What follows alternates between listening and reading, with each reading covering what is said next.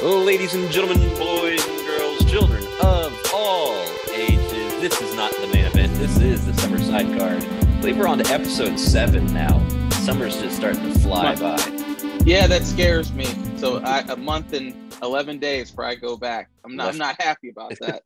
Ryan Baldwin coming here from a shrunken blade of grass. You can tell it's fake, though, because there's like morning dew on the grass, and I'm in Texas.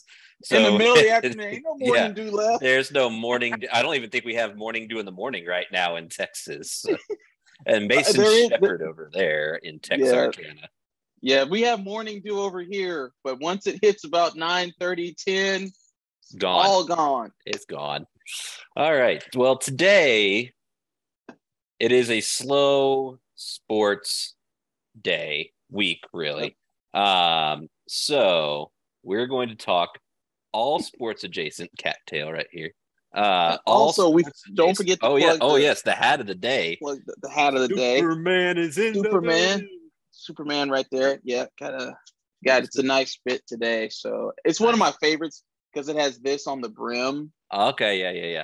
Yeah, so it's pretty cool. Nice. Well, today we are going to talk about athletes talking. Now, what does that we're talking about talking. So, but what does that even mean?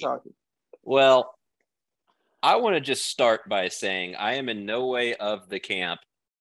I'm in no way part of the shut up and dribble camp.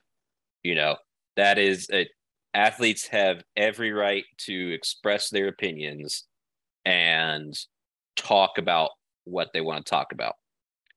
The addendum to that is, if you've ever wondered why people go to college for journalism or broadcasting, it is because of the stories that we are about to present to you in this episode.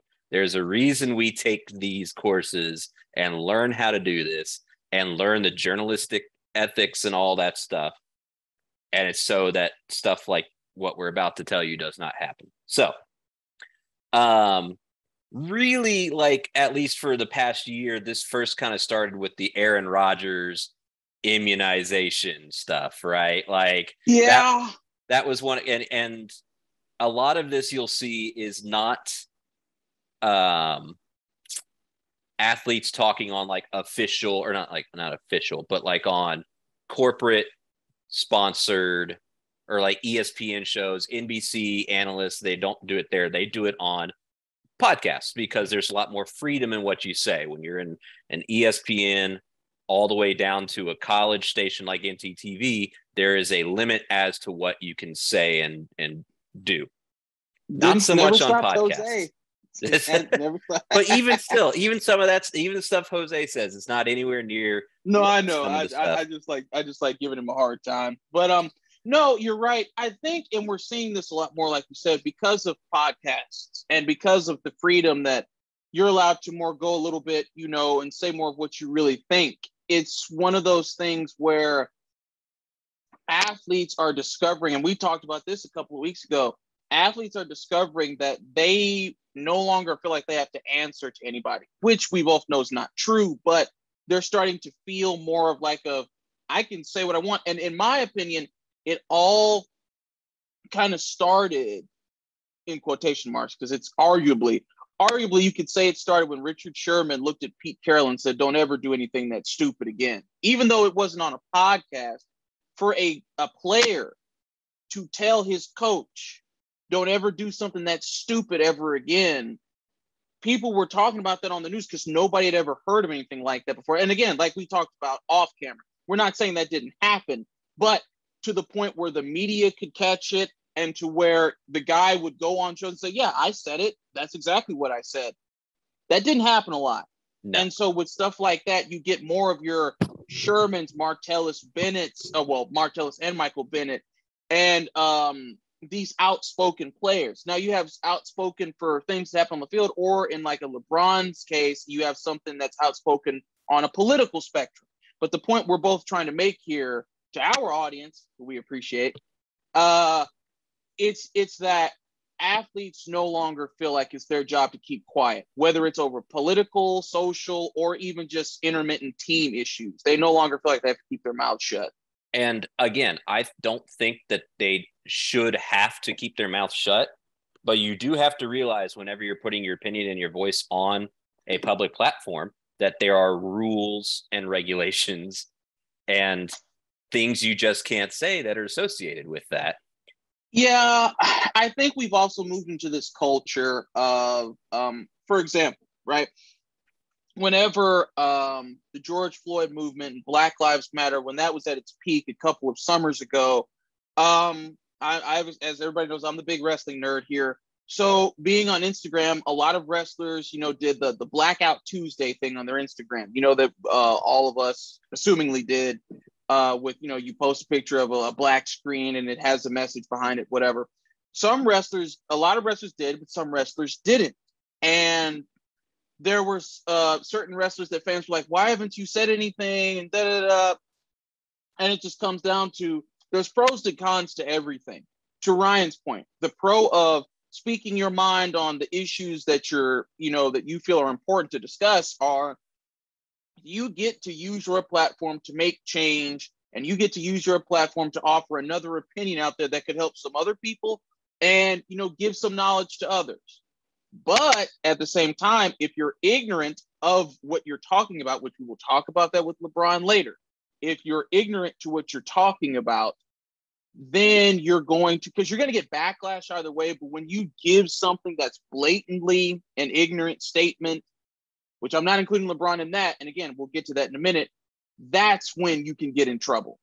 But when you don't say anything people don't know what you think. You don't have really everybody in your business, because in this day and age, people get rejected socially based on what some of their views are. So people don't get to know what you think. You keep that to yourself and you don't have to deal with that turmoil. But people are going to start thinking you don't care about what's going on because you're not saying anything. And especially if you're a big star, I don't care what the sport is, wrestling, football, basketball, even Olympics, doesn't matter. If you're a predominant star, celebrity, athlete, whatever, and people perceive you to not speak about anything, then that's also a problem. So we're just weaving a web of, you can't please everybody here, and you're not going to. Yeah, and an example of your con there of not speaking up, I was reminded of in the Last Dance documentary with Michael Jordan. He received backlash because he did not come out publicly to support, I believe it was a black black senator who was in the race at that point. Yeah, I want to say. Yeah. But he got backlash because he did not come out publicly and say in favor of this guy.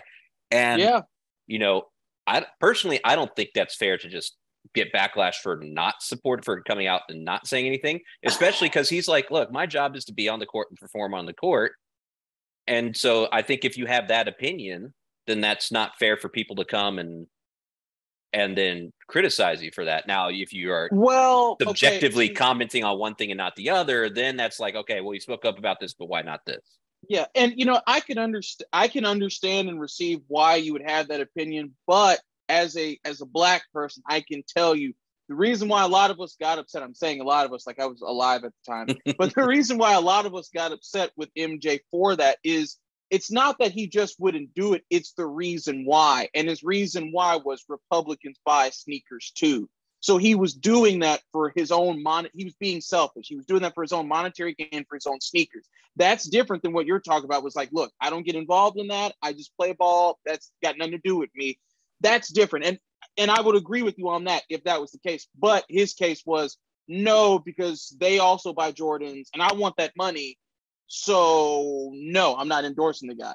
That's why we got mad, because it's like you're choosing monetary gain and selfishness over supporting your culture. That's why Michael Jordan, despite the shoes, that's why a lot of black people do not feel like Michael Jordan really even, this isn't the MJ show today, but that's why a lot of black people don't feel like Michael Jordan even really supports a lot of black people, if that makes sense. Because we know if it comes in conflict with his money, he's not going to do anything. That's changed over the years. Like with the George Floyd thing, he donated money and all this stuff, donated money to the African American Museum of Natural History, which I'm pretty sure he's in. But you know what I'm saying? It's just one of those things where it's the reasoning behind it that got people so sour with him. Right. Well, so let's move on to why we decided to talk about this today. I mentioned the Aaron Rodgers thing, but really the most recent egregious one, at least in the past couple months, is let's start with Draymond Green on his podcast. Shortly after winning the NBA championship, Draymond Green was talking about various things on his podcast, his own podcast, and he started going in on Kendrick Perkins. And Kendrick Perkins is now an analyst on ESPN. I think it's on, is he on, what is it, The Jump? I don't remember which one it was. I think he's on the basketball one. I've seen him on The Jump. I've seen him on, I think, First Take. I've seen him on a whole bunch of stuff. Numerous places. Yes. And he, in his going in, used a fairly well-known, in my opinion, I think it's fairly well-known, racist term, a racist slur against Kendrick Perkins. And to not completely fill in the blanks, but folks, raccoon. That's all I'm going to say. A short word for a trash panda. There you go. Yeah, there we go. And he then comes out later as saying, somebody gave him a shovel and said, here, dig yourself a little bit of a deeper hole. He tried to apologize by saying that's how he and his friends spoke to each other growing up. And so he did not necessarily know it was a racist slur. Not now, that may or may not be true, but you do realize, Draymond, when you say that we don't give 80-year-old white dudes a pass for dropping racist slurs when they say they were raised that way. So that's not really a great excuse for it. And obviously Kendrick Perkins took offense to it and sounded off right back at him. But that's one of those ones where, like, when we're taking classes, we learn, if it's even like remotely kind of something that you may not like, we choose our words very carefully when we're on air and when we're talking, because of something like that could be misconstrued. And so this is our first example of an athlete who doesn't have that kind of training and doesn't have that. I'm not saying you need training. There are plenty of athletes that have just that natural, like Tony Romo just has a natural way of describing. You may not like him as a player, but he has a natural way of on broadcast describing plays in a way that makes sense to people and can get his point across quickly in between plays. Not every athlete has that. Drew Brees did, and he tried that on Sunday Night Football. Right. Nope. And he's a good analyst when it comes to the overall game. That's why he's still on like post-game shows and stuff. But it takes. Go ahead. Yeah, but in that position, and even Romo's gotten himself in trouble with stuff he said on there with the whole Giselle, Brady thing and stuff like that. But when it comes to positions like that, there's an element of you have to be entertaining, but you also have to know what you're talking about. Drew Brees knows what he's talking about. He's just not very entertaining. But as far as Draymond goes, and this is going to be one of the longer episodes, folks, because I can tell this is going to be one of the deeper ones, which I'm excited for. When it comes to the term is a racist term, as far as when it's a minority using it against a minority, I'm not saying it's not a racist term, but there's a difference in saying the word racist in that context and using an 80-year-old white guy who's a part of the majority who actually can be racist. Minorities, we really can't be. We don't have the structure and the power to promote racism. Prejudice, yes. Stereotypical, yes. Racist, no. We don't have that type of power. Anyway, the thing with Draymond is, and that wasn't even the first instance to where that word has been used in the NBA. Because remember, JaVale McGee, it didn't get much traction. Well, it did, but just not because we lived in a different time. And around 2015, 2016, JaVale McGee said that about Shaq, because he had him on Shaq and a Fool a lot, and he got him. And he was like, dude, you're really going out of your way now to embarrass me. There's a difference between having me on maybe once or twice. But Shaq had a whole Shaq and a Fool. And I know you remember this, a whole Shaq and a Fool segment based on JaVale McGee. And obviously he didn't appreciate that. So he called Shaq that word. And it's one of those things where I was telling this to my mom about LeBron and this thing, which we'll get to later. about ignorance versus stupidity. Okay, people don't really take into account. They're ignorant about the word ignorant. They don't understand that some of them that ignorance is just you don't know. It's not knowing. That's the definition of ignorance. You do not know. It doesn't mean you don't want to know. You just don't, because we're all ignorant about something, and that's a fact. We're all ignorant about something because we all don't know something. We don't know everything. But stupidity, which is a word that people do not use strongly enough, they think it's some kindergarten level insult. No, stupidity is when you could be presented with new information. You're presented with facts. You're presented with evidence to support what somebody's saying, and you still choose to ignore it because it's not what you want to believe. It doesn't fit your paradigm, and you don't want to change. That's stupidity. And we're not talking about sports debates. We're talking about other stuff. That's stupidity. Okay. So in the case of Draymond Green, was he ignorant? Yes. Was what he said stupid? Yes. That's besides the point. But was he ignorant? Yes. My biggest problem with it is that throwing that word around, because there's already another word that Black people use that it's an argument. We're definitely not going to say it on this show, but I think most people could infer what it is. Yeah, what it is and stuff like that. That causes debate. But that word that Draymond used, and to try to defend it with, that's just how me and so talk to each other. It's like what you said, and especially what we learn in broadcasting and media arts. When you are on camera, or when you're doing a podcast, you're doing a newscast, whatever you're doing, there is a certain language barrier that you have to put yourself on, based on your audience and also guidelines and stuff like that. But for him to be like, hey, this is just how me and my friends talked. Well, that doesn't make it okay. And I think a lot of people do what he did and then say, well, it doesn't matter. Right. That you can talk like that to them when you're on a podcast that is going to be listened to by thousands and thousands of people. You don't need to say that. And plus, it's an attack on Kendrick Perkins' character in a very, very vulgar way. And It's one of those things where using that word, especially, and again, coming from the Black perspective, when you use that word as an insult, but I hate to say there's no proof to back it up based on what the word means, but you know what I'm saying. When you're saying, and I don't expect anyone to be like, he was up, and here's why. I wouldn't expect him to do that. But it's one of those things where you can't just throw that out. Yeah. And people not be like, why'd you call him that? Because there was no reasoning behind it. He made a comparison between him and Skip and said he was acting like Skip and then called him that. Mm-hmm. And it's just like, that's not a reason. You're just insulting him. Right. And I also don't buy into that's how me and my friends talk. Well, and here's the other thing too. The athletes that are making comments right now like this, they can get away with it because they already have millions upon millions of dollars, right? Like, yes. If I said something to that effect, I would be fired from every job I had. Yeah. And quite possibly blacklisted. Like, I would always be known as the guy that said that, right?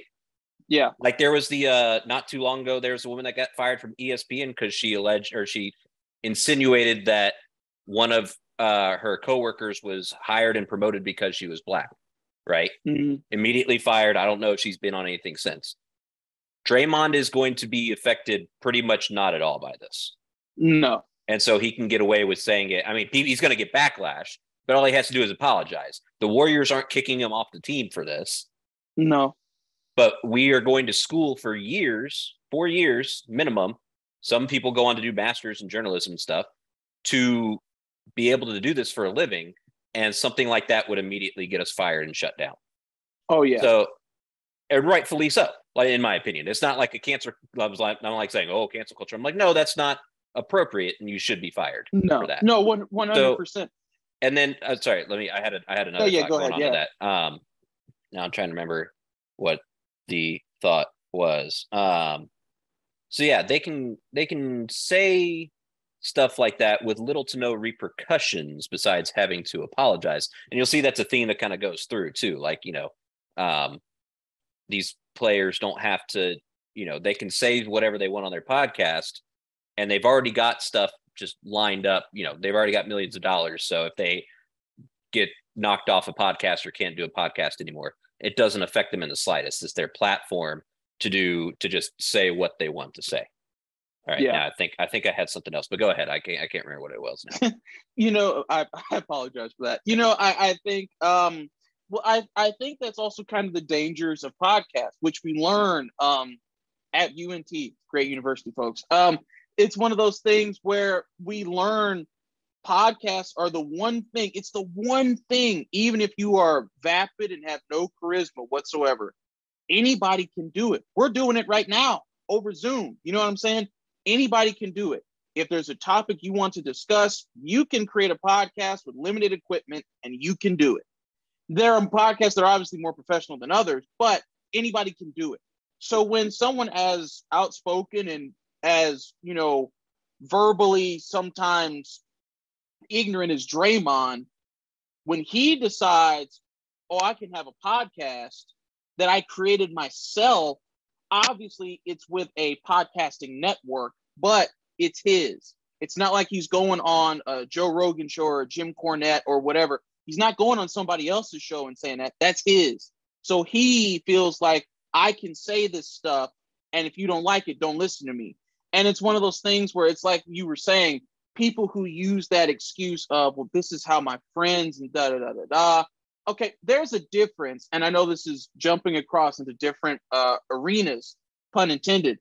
There's a difference between an athlete using a word like that in a legit instance of hatred or insult versus an Eminem, because Eminem went through the same things in rap music. And people are like, oh, the language you're using and you're saying these things about people in a certain community. And he's like, look, that's just how me and my friends talk. I don't mean anything by it. There's a difference there. That is because, and the difference is just because he makes a song where he uses that word, those words and stuff like that to rhyme or whatever, that doesn't mean that's actually what he thinks about that community or those people. It's just words that he's using that he's heard that he's like, okay, this fits with the story I'm creating. When you're saying, hold on, did you just what word did you just say? Do I have to cut that or? No, I didn't say anything. Okay, I'm sorry. I thought I heard a word. Okay, I'll just cut this part out though in the video. Anyway, yeah. Continue. But there's a difference between that, no, this rhymes, whatever, versus, hey, Kendrick, I think you're that's a blatant just right. Point into like a. And I remember what the other thing I was going to say was, so. Yeah. I worked in the service industry, thankfully out of it now, but I worked in there for almost 10 years. And let me tell you, if I had gone up to a table and talked to them the way that I talked with my coworkers in the back, I would have been fired. There is a difference, and there's an expected difference in your professional persona versus what you talk with behind closed doors. And that, I think pretty much everybody would probably agree on that. There are just things you can say with your friends that you can't say professionally. And, oh, yeah. And actually developing that switch is also a skill, right? Yeah. Like part of the reason I was in the service industry and didn't get fired for, 10 of those, for those 10 almost 10 years was because I had that switch where I was like, okay, I can talk a certain way with my coworkers and my friends, but when it comes to the tables, there's the professionalism and it doesn't slip. Yeah. So, and that's something that I think athletes don't develop because I played sports. You played sports too. We've been in locker rooms before. We know that when you're just in a locker room for an extended period of time, you develop a certain language and you develop a certain character and persona in the locker room that you interact with your other athletes. And then if you don't know how to turn that off to be professional, this is what happens.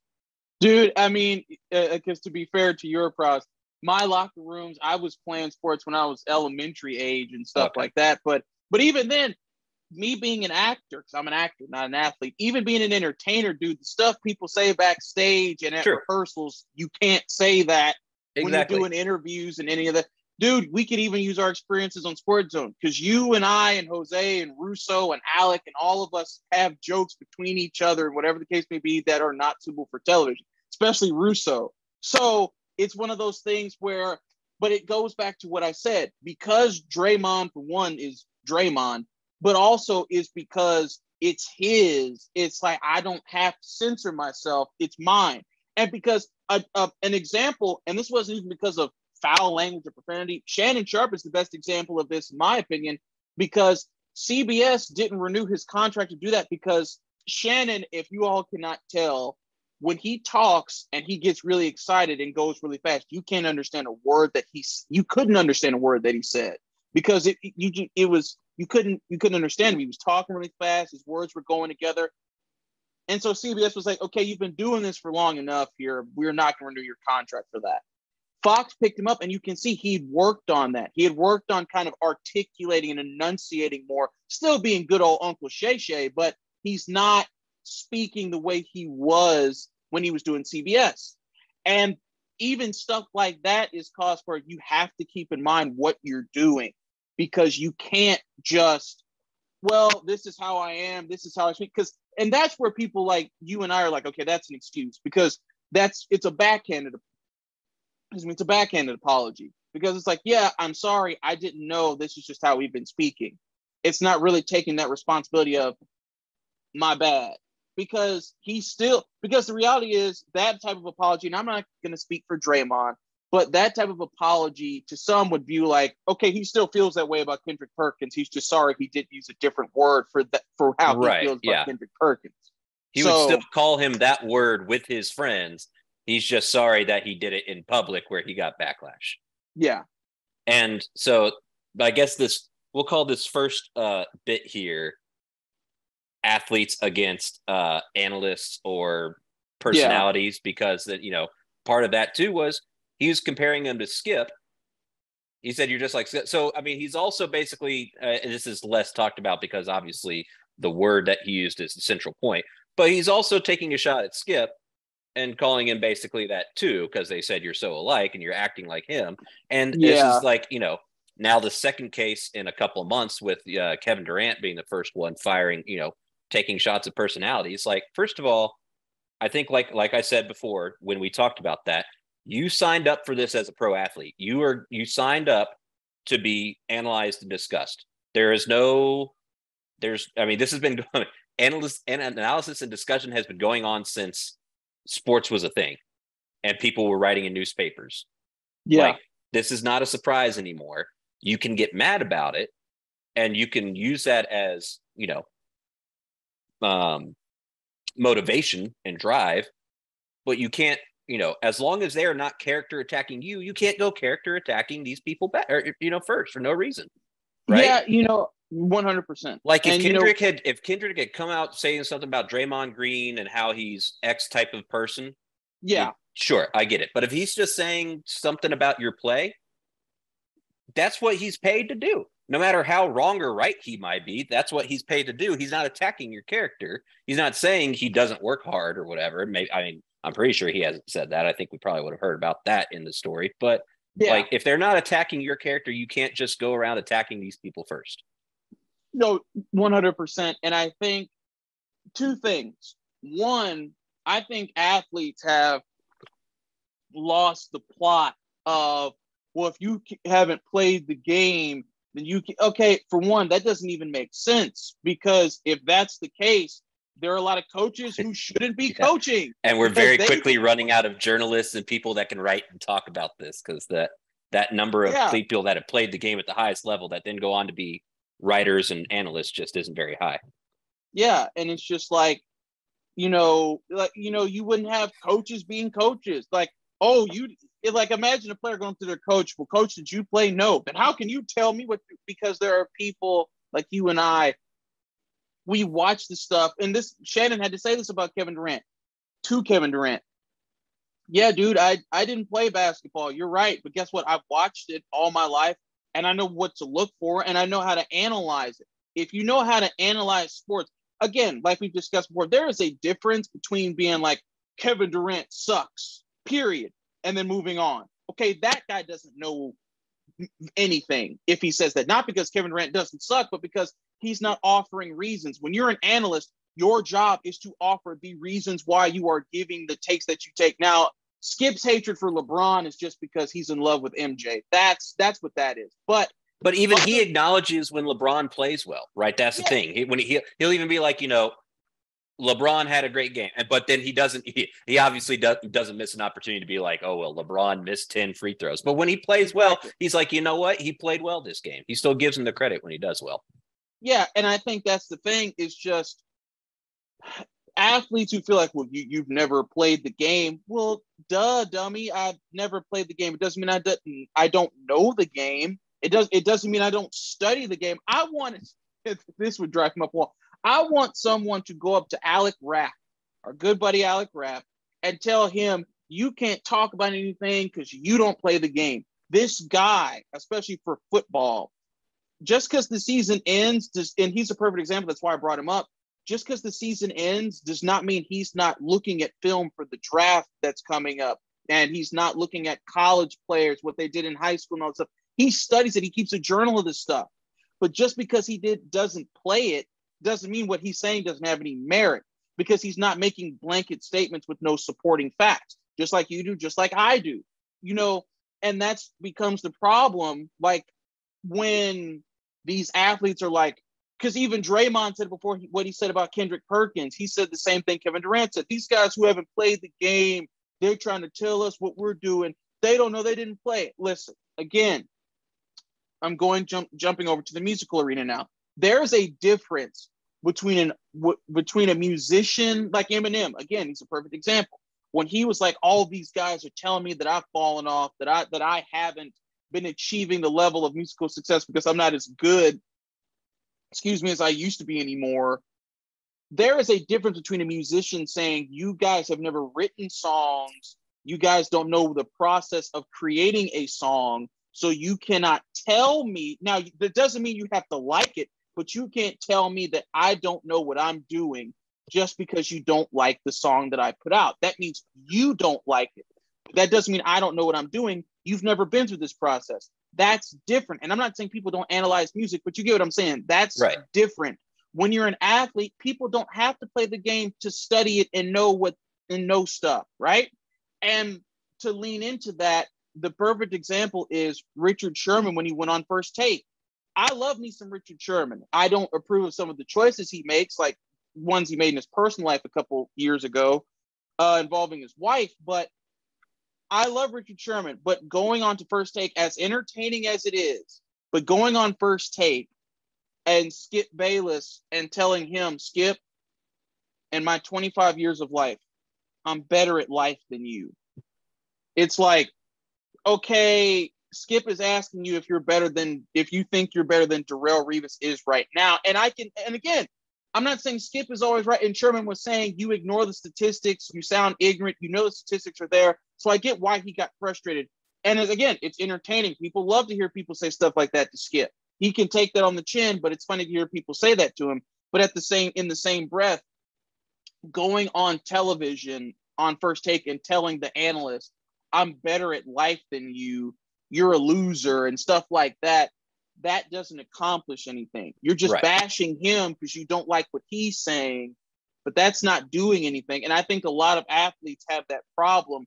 I think when it comes to athletes talking, a lot of them they don't think. Perfect example, DK Metcalf. When he got called out by Shannon Sharpe over something, he tried to say that Shannon Sharpe was a washed up old has-been and DK Metcalf could surpass his career easily. I'm paraphrasing.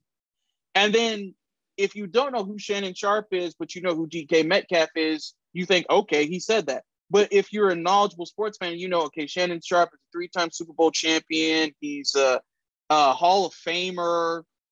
He's one of the best tight ends to ever play the game, top 3 all time. Kid, you're probably never going to surpass that. I don't know where you got that from. And he had to try to retract that. But that's what I'm saying. Going out of your way to knock analysts personally, going out of your way to say, you can't tell me you never played the game. They're not thinking. It's not that mindset of, well, yeah, they can tell me about the game. They watch it. They analyze it. They study it.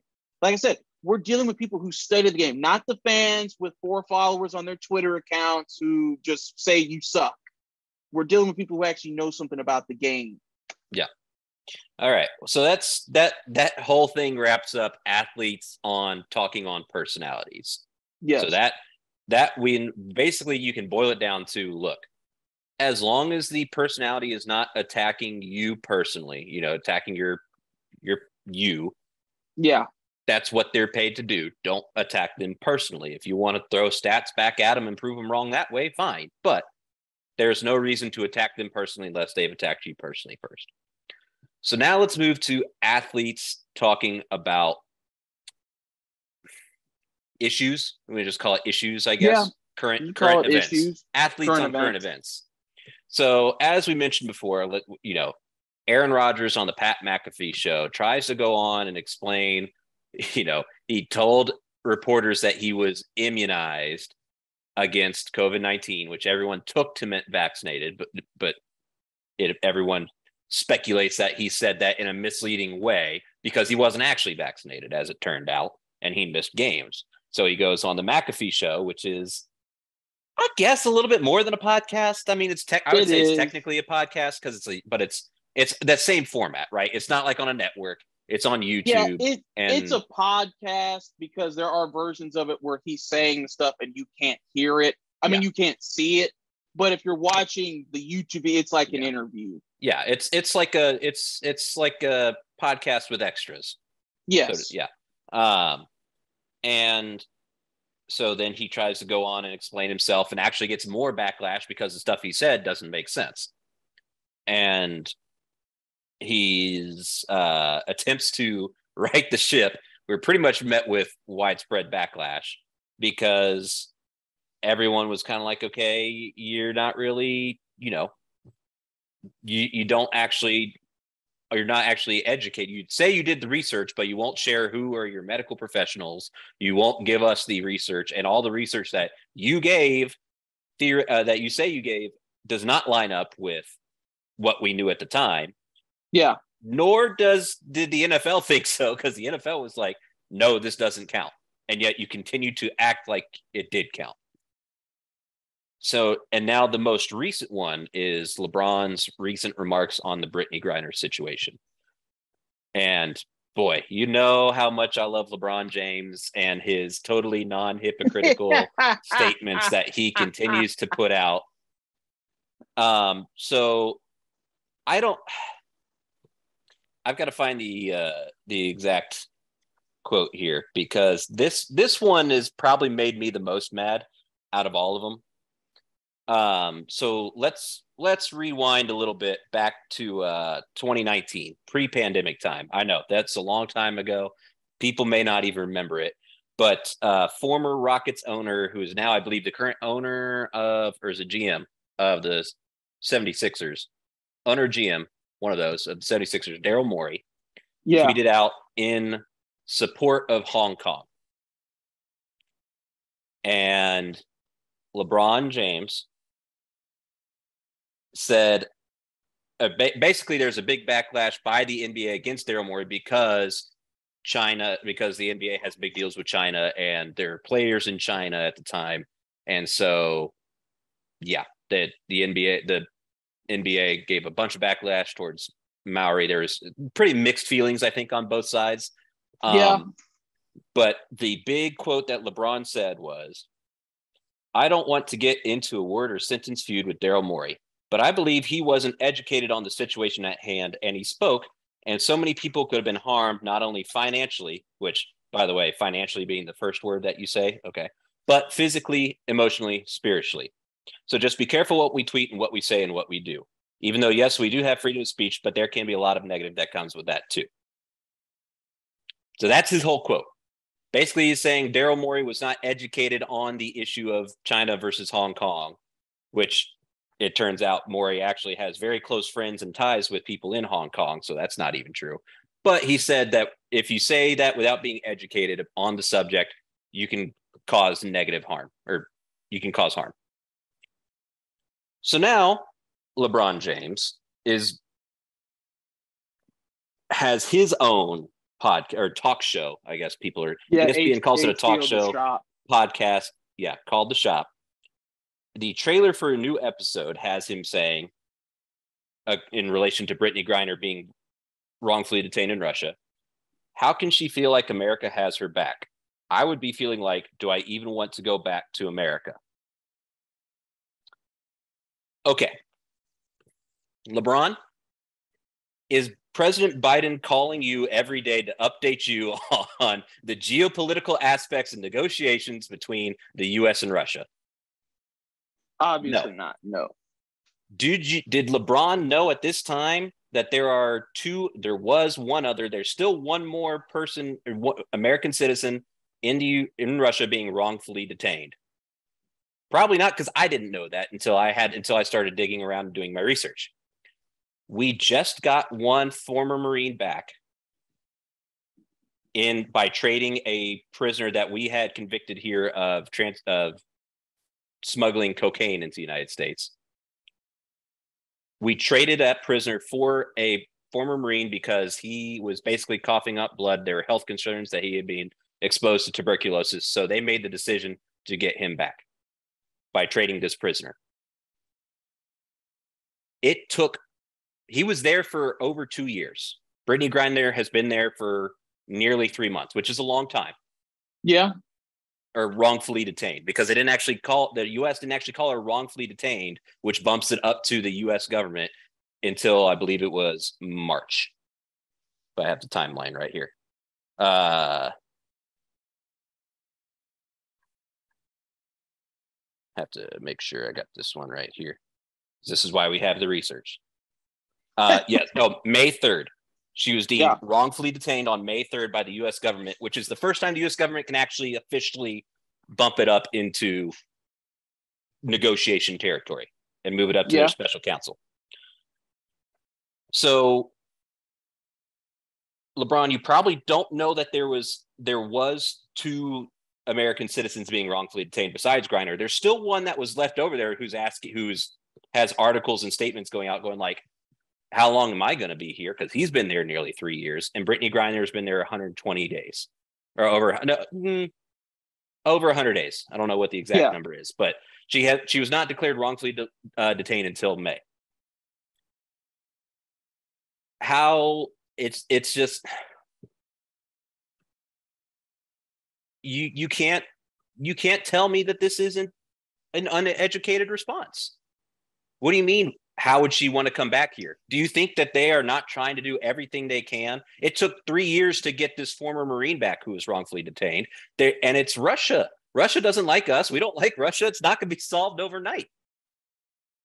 It's just not. That's not how this stuff works. And I don't know if maybe I'm off the rails on it a little bit, but it just seems so it seems just uneducated and ignorant. Maybe not stupid, but like you said, there's a difference. But maybe it's ignorant for him to say, Brittany may not want to come back to America or something like that, because it's just I'm sure they're doing everything they can. Yeah. Okay. So for one, it's definitely ignorance, because he's not knowing the gravitas of the situation, in the sense of, or not at least, or he wasn't thinking of, okay, I'm saying this in reference to Russia. If she was to go on a trip to Spain and he said this, that's different. Here's the thing. Because Enes Kanter weighed in, and he needs to keep his mouth shut, and I'll explain why in a minute. Let's take this back, okay? I am not saying what LeBron said was okay, and whoever edited that trailer should be fired, because that is not how you get someone interested in your program, by keeping in comments like that.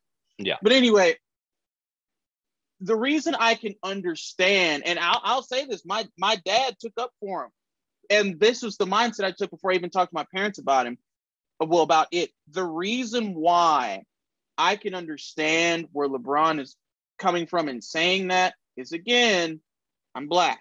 And what I'm saying is, look at world wars. Look at every war that Black people have served in. And I love Shannon Sharp, because he made this claim when we were talking about Colin Kaepernick, and he's making it seem like, oh, he's disrespecting the military. with people saying that like black people don't serve.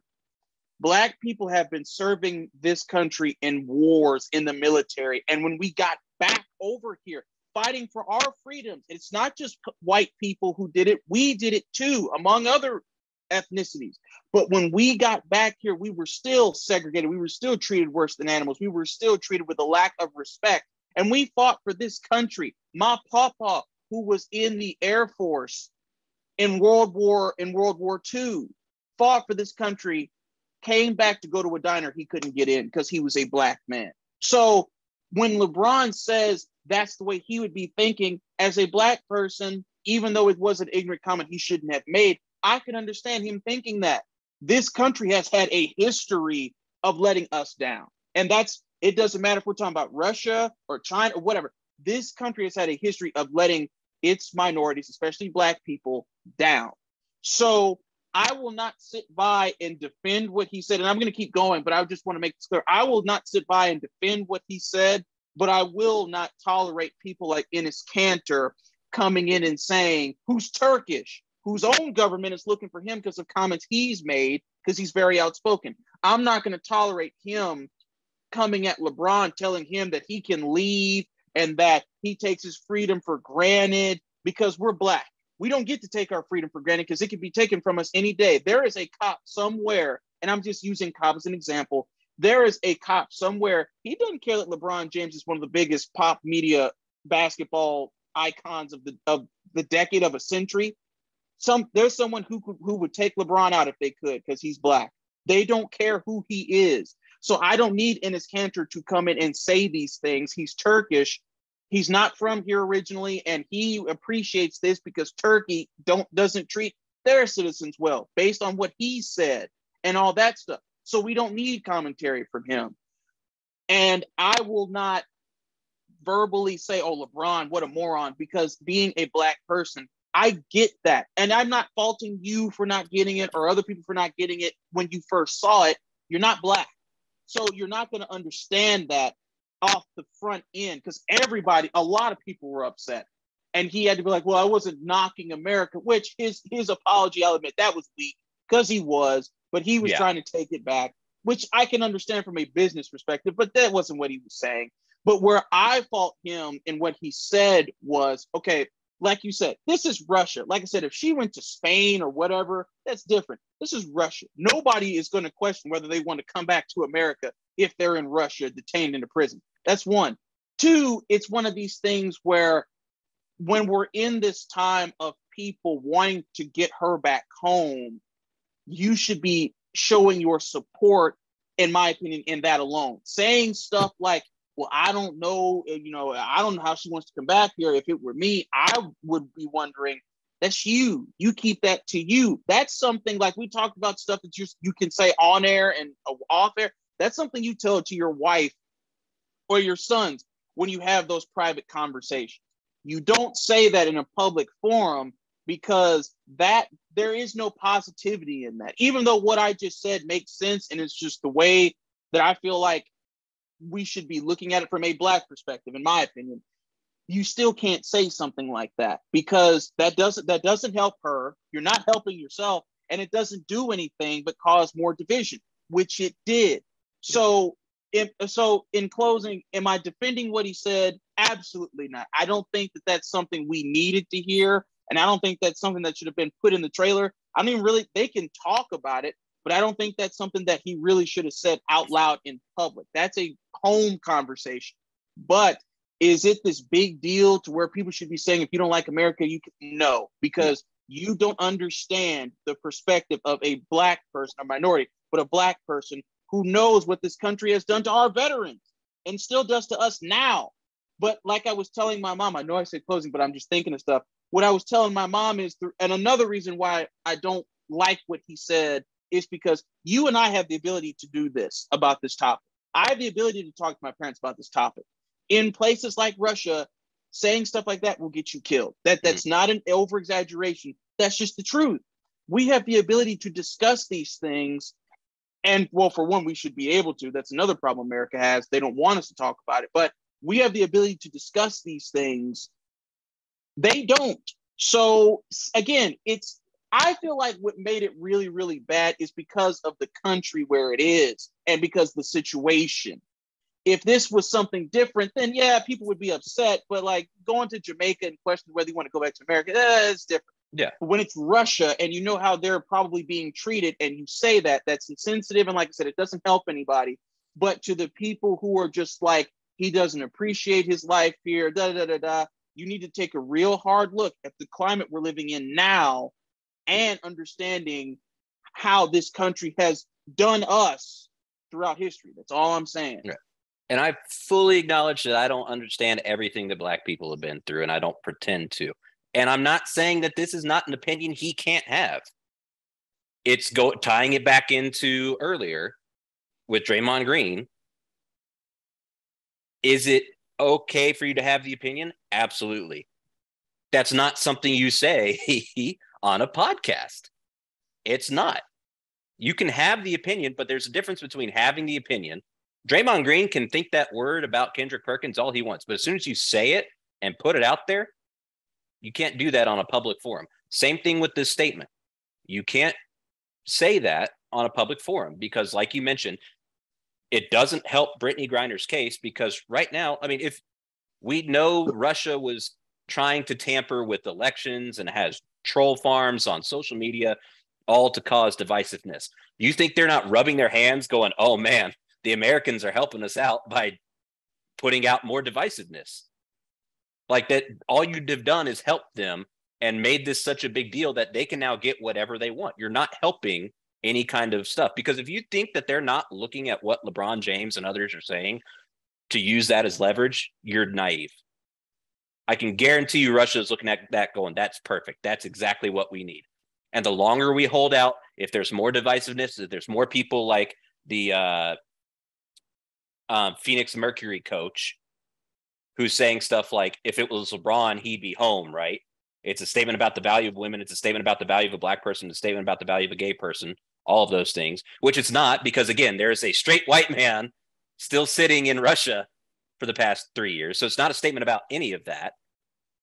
It's like you're just causing more divisiveness when the government is just trying to get people home. Like the government, the Russian state media is speculating that the U.S. is going to give over a guy named Victor Bout, who has been convicted on 25 years for gun smuggling to potentially, kill U.S. citizens and officials, has the nickname Merchant of Death, has been an arms smuggler in Africa and possibly in the Middle East for decades. They're thinking about trading this guy back to Russia for Brittany Griner and maybe Paul Whelan. It's not anything about that. It's about we'd have to let this guy go free for them. This guy that has been convicted of conspiracy to kill U.S. officers and employees and citizens. It's not an easy, okay, let's ship him off deal. This is not something that happens overnight, and these comments don't help. Yeah, and I think okay. What we're talking about is we're talking about the grand scheme of this is being informed, having knowledge. If you don't have it, I said this earlier, what I would have done if I was LeBron, and it's on his HBO show, The Shop. So it's not really a podcast, more of just a talk show with him and his friends and guests that they bring. But what I would have done still in that environment on television, whatever, is I would have said, now I don't know everything. Because before I get to what I would have said, let's just break this down now. You're not going to please everybody. You're going to upset people no matter what you say or do. So you're not going to be able to please everybody. But what you at least can do for yourself, for the reasonable people, because there's always going to be nuts out there. What you can do for yourself, for the reasonable people, is say, now I don't know everything about the situation or about or whatever, but my opinion is, because on that front, you're letting people know you don't know everything about it. You're just giving an opinion on information that you don't have. You're letting people know that you're ignorant to things and you could use some help, or you're not saying you could use some help, but you're letting people know that you're ignorant to something. When you just blurt stuff out, again, that Phoenix Mercury coach, what she said to a lot of people made sense. What she said to a lot of people didn't, especially like you said, considering the factors that are, well, no, that's not really supported by the fact there's a straight white man in there and these factors, but making statements like even she made which wasn't even as harmless in my opinion as LeBron. But the thing in my opinion is she made a statement based on what you're describing to me in the situation that's not informed. Because one thing about America, and I will say this, and I don't regret saying this because this is the truth, because it's been happening since the Salem witch trials, and this is just the reality. People like the short answer to problems. They like to go with what is familiar. Perfect example, like I said, the Salem witch trials. This is someone I am unfamiliar with, and they have talents I don't have, so witch or a warlock. This is someone I don't like, witch, warlock. It's not I wonder why they're doing this. Let me look into it. Let me do that time century version of research. We've been made to believe that witches and warlocks exist, and this is a strange person that I'm not aware of, witch, warlock. The short answers to those problems. And we have not gotten out of that. More people do research than they did back then, because back then society was based primarily on religion, which unfortunately ours is about to go back to. I'm just saying. But in this case, what she could have done, if you want to frame this in a better light, in my opinion, what she could have done is do the research, think like you did. Listen, it's not easy to trade someone to get back here with this arms dealer and then this cretin, this monster. It's not easy to just do that, and it's a process, right? But people don't know that. So what's their first response? This is a gay woman, a gay Black woman. So she is obviously not priority. But if it was him, he'd be home. You know what I mean? It's what's familiar. It's the easy answer to go with versus what you just said. I guarantee you, and I'm not knocking her, I'm guaranteeing she doesn't know what you just told me. I didn't even know it till you told me. Yeah, a lot of people probably don't know that, but they go with the first instinct because it's easy. There's no research involved, and they could make a point that they know some people are going to agree with. Because I can guarantee you a lot of women in the WNBA heard that and were like, yep, she's right. Versus someone like you who's like, well, no, she's wrong, because that's not even statistically supported by what's actually going on. But it's the easy, short answer that people are comfortable with giving. And I'm not knocking her for saying that. Maybe that's how she really feels. It doesn't make it right or wrong. That's how she feels. So I'm not knocking her, but you just proved how that's not supported what she said.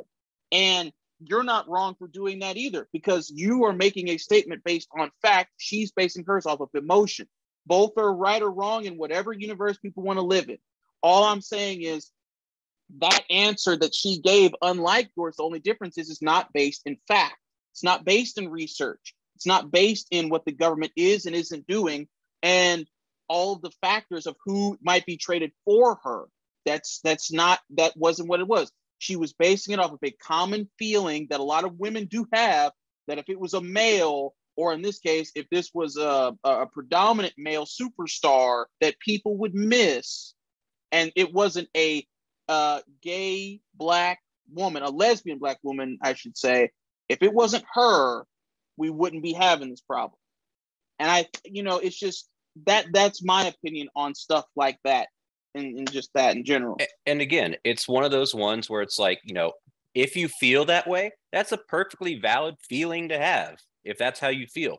But there's a difference between having the feeling and speaking it in a press conference and getting that out into the public sphere, especially now in the world we live in. Like 40 years ago, is that probably even news? I mean, like what she said, that might not even make it outside the local papers 40 years ago, right? Yeah. But now, everything's a soundbite. Everything goes up on social media. Everything is instantly reported. And so it's out there all the time. So you have to be even more conscious of what you are putting out into the social sphere. And I just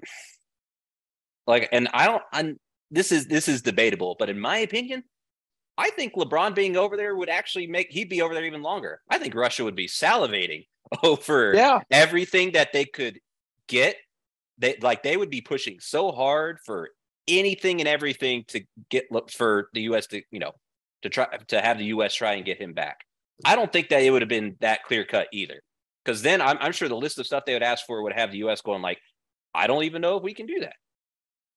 So it's one of those things where I think you're kind of seeing now the overarching theme of this particular one is we go to school because we realize that, or because we're trained to go, okay, before we open our mouths on the subject, or we should be trained, because I know there are journalists that do this, but the goal of going to school for this is so we can go, okay, instead of making these comments out of emotion, and instead of doing a misinformed story or take, we go in like I did today. I go in, I do the research. I have the full timeline over here of Brittany Griner's detention. I have what LeBron said 3 years ago about Hong Kong and being informed. I have all this stuff as a reference so that I can make an informed opinion and not speak out of emotion.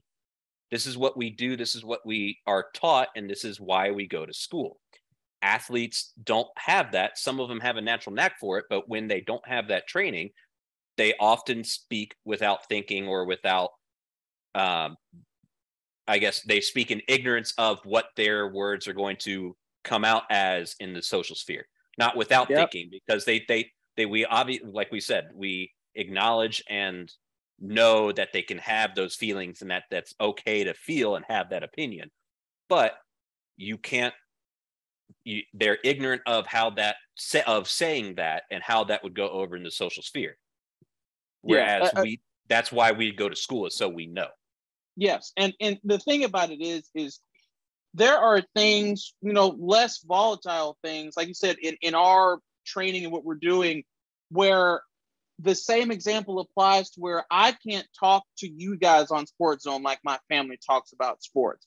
I can make a joke, and this had Ryan rolling when I said this one time.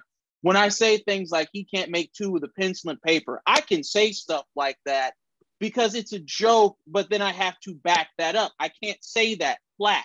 Right. That's what we learn. I can't say that flat. A lot of these athletes, because they either, especially in basketball's case, were able to come from another country, or they only spent like a couple years in college, or in some cases didn't go to any college, got out of high school. A lot of these athletes talk to the media like they're talking to their friend on their sofa. And that's a problem. Draymond's not going to change. And I'm not saying this to get back on him, but he's the type of person, he's going to keep talking like that, and he's just going to have to get called out for it. Because that's not going to change, because that's just, he's too old at this point in his life to do stuff like that. To realize, maybe I shouldn't say that. No, it's just like, okay, I won't say that in public and stuff like that. So maybe that's a good change, but not in the sense of he may say it again. We don't know, because that's just who Draymond is. Kevin Durant is the perfect example of this, especially with his incident with Michael Rappaport. That was embarrassing, because here you have this grown adult man attacking this analyst and actor and whatever. And it's one of these things where it's like, dude, you are a public figure. This is not someone that you can say this to in the privacy of your own home. You are saying this to a public figure who, because he's a public figure, if he posts these, which he did, this would not be a surprise. And it wasn't, because this is a public figure. So he was like, okay, I'm going to post this now, because he felt the need to say this to me, and I'm not even responding to him anymore. It's stuff like that. They're not thinking, because again, like you said, and you hit the nail on the head perfectly, they're not getting what we got from a training level in this field to a perspective level of college, which is maturity, growth. We go to school to learn and to get informed. I'm taking my summer class right now on the sociology of marriage and family, and I'm learning a lot of stuff about the sociology of different aspects of family life that contribute to society, so I can be more informed. So no one can just tell me anything. That's why I did it with philosophy and stuff like that, because it's important. And that's what you get when you go to school or you learn from creditable sources. That's what you get. You learn these things so no one can convince you. And then you get that training. But when you're able to say whatever, do whatever, because it's like what you said about Draymond early in the show. Kevin Durant really has never suffered the consequences of stuff that he's told people when he's been upset at them, other than people being like, dude, this guy's a child. And he's gotten a stigma. of being sensitive. It's the only thing that's happened to him. It hasn't taken away any of his millions of dollars, hasn't taken away any of the mansions, hasn't taken away the sneaker deal. It just shows people how immature he is. But that's still a problem in the grand scheme, because it shows other athletes it's okay to do that. I have never seen perfect example. We're giving a lot of examples today, but this is an important episode. Sha'Carri Richardson really disappointed me through not even the actions, that caused her to miss out on the Olympics, but of the track Hall of Famers that have come out in support of her, and she's just dissed them and dismissed them. When Allison Felix was on the Tonight Show, I can't remember if she was with Kimmel or Fallon, but she was on one of those late night shows, and she was talking about, hey, she needs our support, pray for her, reach out to her, whatever. Sha'Carri Richardson goes on Instagram next day and talks about when people give you the credit, or when people try to give you support and with cameras in their face, it still means it's nothing if they didn't give it to you in person. And it's that ignorant perspective of, well, that's really stupid. It's that mindset of, okay, this is Allison Felix, who is a track legend. She does not have to call you. You better be glad she brought you up. It's the same thing with Usain Bolt. He tried to give her some advice. She knocked him. Usain Bolt, of all people. But it's like I said, it's that thing where these athletes don't think. They're ignorant. Some of them are stupid. They're doing these things and saying these things because they're talking, they're turning their media into, I'm talking to my friend who's sitting on my couch.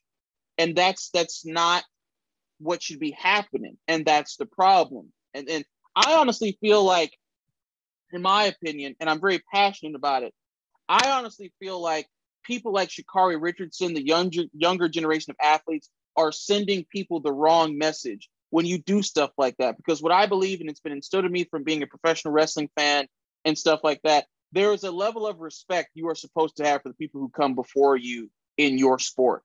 In my opinion, well, really in anything, but you know what I mean. There's a level of respect, and she has shown none to track legends. Draymond Green has shown none. I'm not saying KP was a legend, but KP was playing way before Draymond. They're DK to Shannon Sharp, all these things. Kevin Durant still to these analysts and stuff. And I'm not saying because they played, but obviously they didn't. But the level of respect comes from the knowledge of knowing, because it all ties in. The level of respect comes from the knowledge of knowing these people did not have to play the game to know the game. That's a very short-sighted way of thinking. And a lot of athletes are short-sighted, and you can see that in what they say.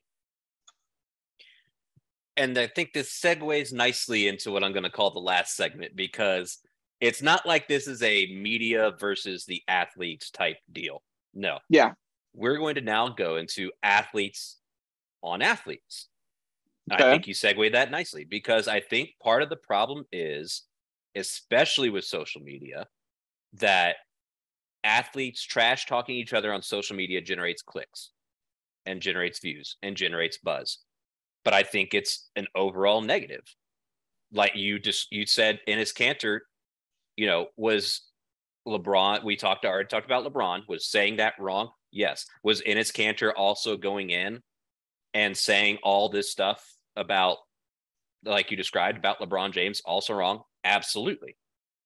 And then you just go and you Google anytime like athletes fighting on social media, you'll find so many stories about athletes trash talking each other over social media.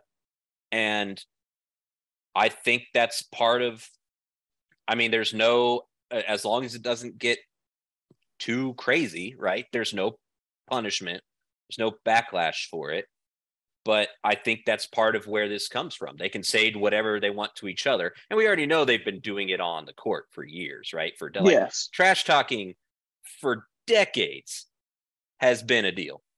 Yeah, and it's one of the best parts of the game. It creates competition. And it is. But there's also, because there was always that separation between, from the field to the fans, the trash talking stayed on the field. A lot of the times, I'd say 99% of the time, you didn't actually see or hear the trash talking that went on between players And so, yes, it bred rivalry. It was good for ratings, but then, there's the debate of, is it any different than trash talking each other on social media? I think it is, because there's not that separation anymore between the trash talk and the fans, right? Like, it's one of those things where it's just, I think they're, the trash talking back and forth, it hurts just as much as everything else, right? And it's like with the two different golf tours like we talked about right now, so many players have come out and talked about how these players don't, or have talked negatively about these players leaving for the Live Tour. Again, you don't know what these players are going through in their lives. A lot of these players that have left for the tour, for the Live Tour, they're towards the end of their career, towards the end of their prime, probably aren't going to be very competitive, but they have a chance to make money and, fend for their families. You can debate the morality of it, but unless you know what's going on in their lives, it's hard for you to slander these people straight up and say, I can't believe you've done this. Yeah, right? Especially in Mickelson's case, because he's a noted gambler and he needs the money. He needs he's not doing very well financially. Again, you can debate the morality of that all you want, but you can't lump everybody in with Phil Mickelson if you think that's wrong, or each of these is a separate case. But trash talking and putting athletes versus athletes, like I said, great on the field. There's that barrier between the fans and the players, and whatever. It's like whatever happens on the field stays on the field, right? Like, you'll see that there's a rivalry, but it doesn't bleed over into everybody's lives. And it doesn't bleed over into what everybody can see and turn it into a media circus. Now, people just take straight to Twitter when they got a problem. They just go straight to Twitter. Everybody sees your private business. Everybody sees your beef. Yeah, it generates a bunch of clicks, but I think it's actually bad for athletes and the media overall. No, it is. The difference is, like Shannon Sharpe and Ray Buchanan, Ray Buchanan said Shannon Sharpe looked like a horse, and Shannon Sharpe said, hey, I may look like a horse, but if I was driving down a mountainside and snow was falling down and there was an avalanche and Ray Buchanan his truck was stuck, I'd drive right past it. Stuff like that. Yes, those guys are saying that stuff about each other in a media interview, but you're excited for the game and you want to see that play out. It's a rivalry that happens, And that's different than I think even it's changed on the field. Before you had these players, I'm not saying nobody got into fights, but before you had players verbally saying, yeah, I'm going to beat you. Yeah, you're not as tough as me. You're not as man as me. You don't want none of this. But instead of being like, oh, I'm not man enough, how about you fight me right? Instead of that, it was, okay, how about you score on me? How about you prove to me that I'm not better than you by trying to win this game? It wasn't an Odell and Josh Norman where, oh, you want to test me, or you want to, and then every play they're fighting. When they're lined up, Odell's trying to give him a concussion, all that stuff, because of taunting that Norman did earlier before the game with a baseball bat. And he made reference to the question of Odell Beckham Jr.'s personal relationships, whether it was homo or hetero, and I'm going to leave it at that. Stuff like that. It gets personal, so then they feel like they have to handle it personally. You can even go Michael Crabtree and Aqib Talib ripping his chain off. So Crabtree's like, all right, the next year I see him, it's on. And it was. He fought him again the next year. He just didn't have a chain, luckily enough, even though, he did. Talib tried to rip it, but he couldn't. Just stuff like that. That's changed, because this is what's happened in athletes and even in our society. People can dish it, but they can't take it. They love to hear what kind of clever insults they can come up with, and they love to throw shots. Some people do it more directly. Like I said, Michael and Martellus Bennett. Some people do it a little bit of more passive way, like a Russell Wilson and things of that nature. But people can dish it better than they can take it. And that's been known throughout human history, but it's especially prevalent in sports. And it's disappointing because none of this adds to the game. It's not like, oh, this is going to be a great rivalry, because now people didn't want to see Norman against Odell Beckham Jr., because if it was going to be a matchup, they want to see if they were going to fight again. and it takes away from the sport. Like I said, there's a difference when Shannon Sharp, I keep using Shannon, but he's the best example, goes up to a Pittsburgh Steelers and goes, yeah, number 95, little ugly mug, stuff like that. It creates things of an interest. You know what I mean? If you want to fight about it, they usually handle that after the game. And if they handled it during the game, it was what it was. But even a perfect example, Kevin Durant and Kevin Garnett and Carmelo Anthony. You're bringing up the man's wife, stuff like that. I'm not saying players back then didn't do that, but that escalated to off the court activity. And that's what I'm saying. So many of these players have this bravado of, I'm not going to let any man test me, so I'm going to fight. And they don't fight on the court and I or the field. And to keep from being as long-winded as I naturally am, I think that's the problem. We're also seeing it change on the field, as you said. You said it's changing off the field and stuff. I say it's also changing on the field, because that's why we're seeing more and more fights than we used to. And I'm not saying, again, that they didn't happen, but players have lost the plot. If someone messed with MJ's first response, even though he did get into fights, wasn't, oh, I'm gonna have to throw some hands on this guy because he's testing me. It's like, all right, I'm gonna drop 60 on you tonight. Then you're gonna see who's laughing. But these guys now, their first response is to fight wherever it is.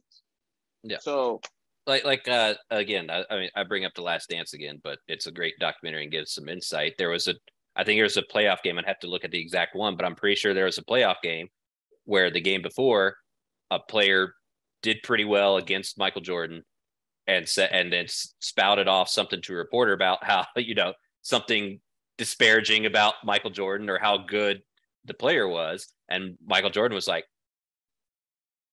all right, I know what I got to do now. Yeah. And proceeds to drop 50 on him the next game. It's not like, okay, I got to come throw hands. He's like, all right, this man invoked the beast. So now I got to go out and I got to drop 50 just because he used my name in a bad way. Now exactly. I think it has to do a lot with the personal brand that everything is on social media now, right? Because now it's not so much like if two players on a team got in a fight back in the day, it would be like, okay, two players, I mean, they'd go on about their way. And the story was still overall about, the game of the teams. But now Aqib Talib and Crabtree get in a fight. It's on social media. Now everybody's, talking about these two players individually and who got the better of who and how it reflects them personally. It's so much about the personal brand and social media, and something that I just don't like about social media is that it causes issues like that, in my opinion, between athletes. And you're 100% right, because now there's more of this bravado of, and especially, and I'm just saying this, and it's the truth, especially when you get these guys from low-income neighborhoods and stuff like that, that's all they know. So when they get these brands, it's like, I'm not going to let this fool talk down to me. The difference between them and MJ, the reason why MJ was a little bit more refined in some cases, even though he did get into some fights, MJ actually went to college. He went to North Carolina. So he got that experience and he became a better professional on the court, instead of being like, oh, I'm going to fight this guy like a Charles Barkley or Shaq, even though Shaq did go to school.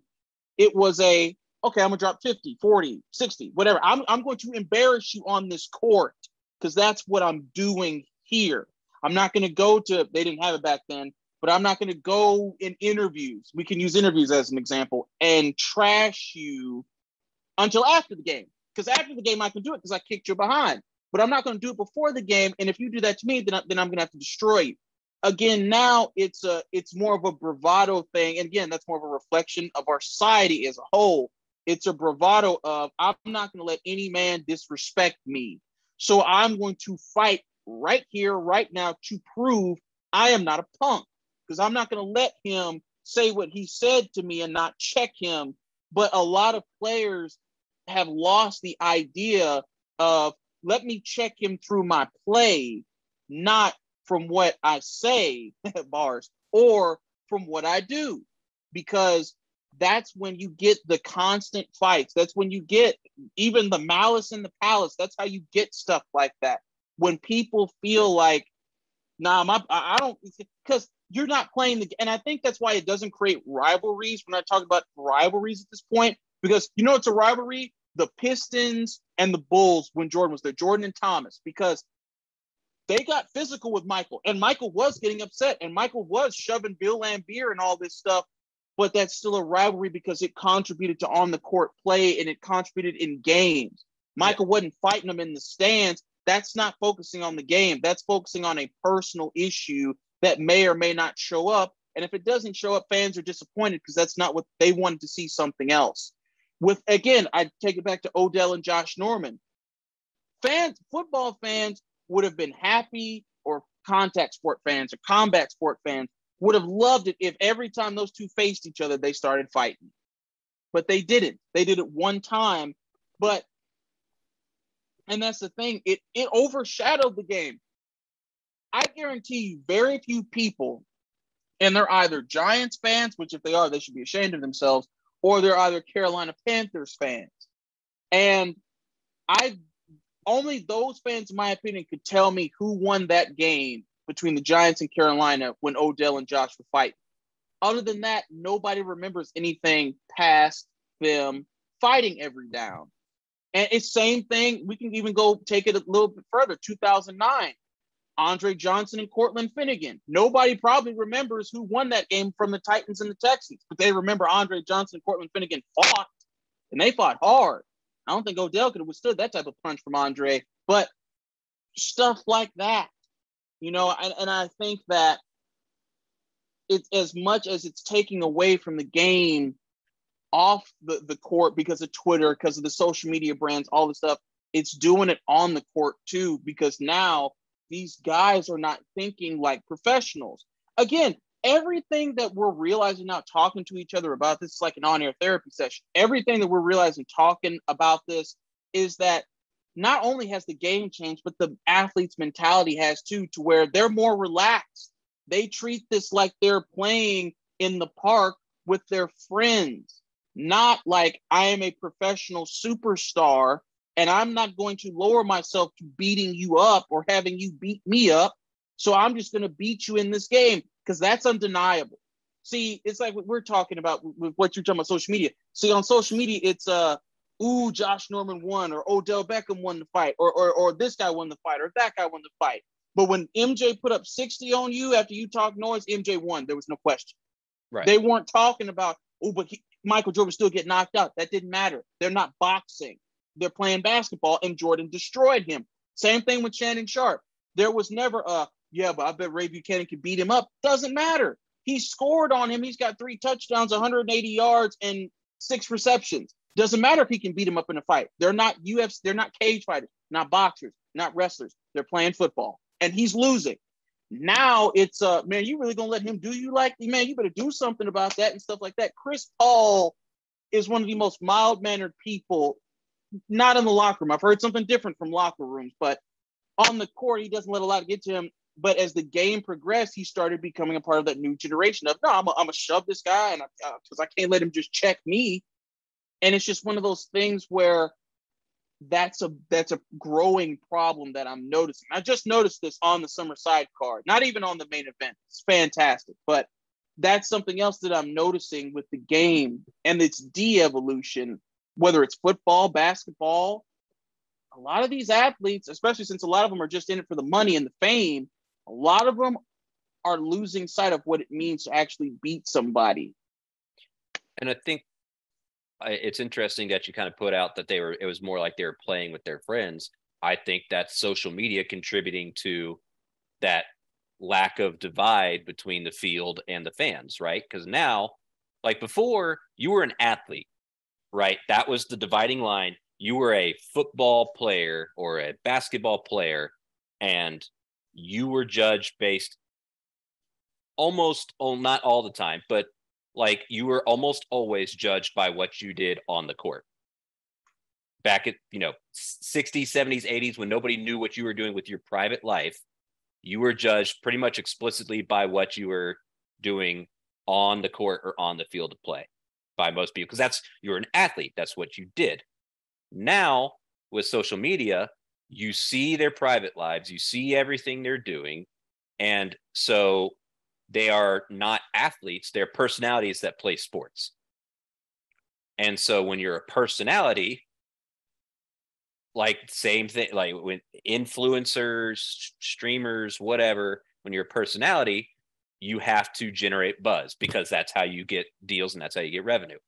So now that's, I think it's a good point is, since there's not that dividing line anymore and you're not an athlete, you are a personality that plays sports. That's where the personal attacks and the other stuff come in, and you see a lot more fights because you have to uphold your brand. You have to generate buzz just like anything else. That's how you do it. You're not just, you are unfortunately not just judged by your play on the court anymore or your play on the field anymore. You're just not. I think there's maybe in the individual sports, tennis, golf, maybe. Yeah. But like on team sports now, you're gone are the days of it being the team. It is, and the media hasn't helped that at all, right? Like, no. When Luka came to the Mavericks, it's like, okay, guys, this is Luka's team, right? That was like the big deal. It wasn't like, oh wow, the Mavs have got a good player. It's like, no, okay, guys, everybody knows this is Luka's team now. Yeah. And wherever LeBron goes, he goes to the Lakers, be like, all right, well, it's LeBron's team now to do whatever he wants. I think the thing about like Michael Jordan back in the 90s was, yeah, it was Jordan's team, but it was still the Bulls, I guess, from what I remember from about that time. And yeah, he was the centerpiece, but it's not like, and maybe Jordan's really a bad example, I think, because he was such a big part of pop culture. That's probably not an apt example, but I'm trying to think of somebody from earlier. And I think basketball is not really a great example either, because a lot of teams end up having that star, that one star player. Yeah. Even when it was Bird versus it was the Celtics versus the Magic, and they had a big rivalry. But a lot of times it was showcased as Bird versus Johnson. Yeah. Yeah.